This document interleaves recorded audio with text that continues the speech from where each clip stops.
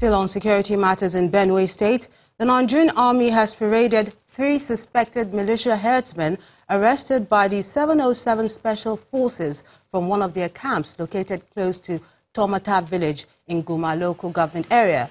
The commanding officer of the 72 Special Forces Brigade in Makadi, Colonel Sulaiman Mohammed, says the suspects opened fire on the troops at the point of their arrest.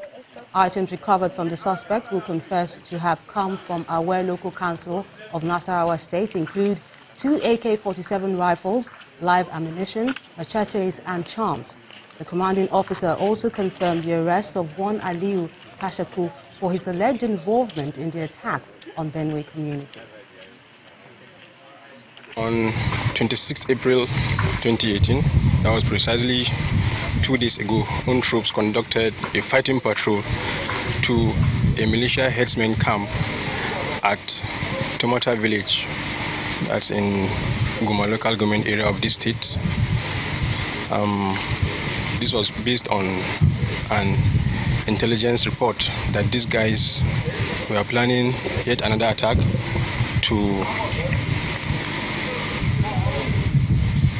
They were planning yet another attack on the communities around that general area. When troops went there, they fired at own troops, but troops were able to successfully repel the attack, and in that process, they captured these guys that you just saw there, along with their AK-47 rifles and a number of ammunition.